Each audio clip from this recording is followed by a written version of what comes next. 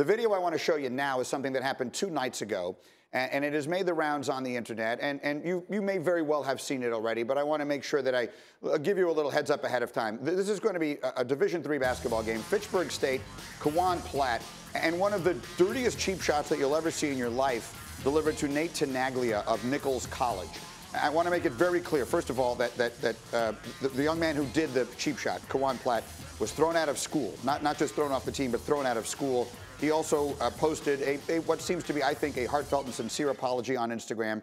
But it goes without saying, that's one of the dirtiest plays that I can ever remember seeing in my 30 years of covering sports. So we don't all need to sit here and talk about how awful it was. I think it's pretty safe to assume we all think it was awful. Yeah.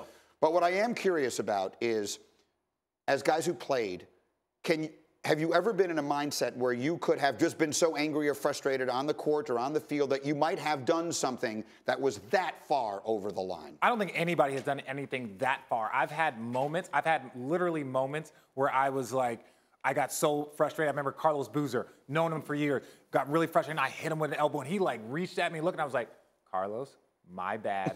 I'm having a bad day. and it wasn't because it was a fight. It was just like sometimes you get into that moment. That right there is premeditated. Yeah. He looked at the ref. Yeah. He did a cheap shot. You could literally kill someone. Kevin Garnett and Paul Pierce, they love to talk trash. They had moments. I will say there was a moment there where I have lost sleep over.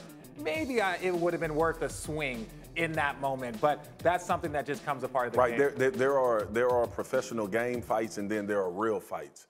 I wanted to have a real fight with Jon Runyan. Now, I might have the Secret Service on me because he's in government now. Yeah. But I wanted to beat Jon Runyan up like as a man, outside of the stage. What happened? What did he do? Just the dirtiness in play. Right, you could deal with it, and during the time in the league, it was a physical. You remember, Chef, in 2003, it's physical. We lining up in 22 personnel with 2 tight ends, and they run the ball down your throat, and Runyan does the extra, the jab in the gut, the trying to find the growing area. I'm like, yo, let's fight after the game. Yeah. After the game, let's fight. None of this is meant to excuse what happened on the floor or anything. It's just an effort to try and get inside the mindset that would lead someone to do something that anyone would reasonably understand as well over the line.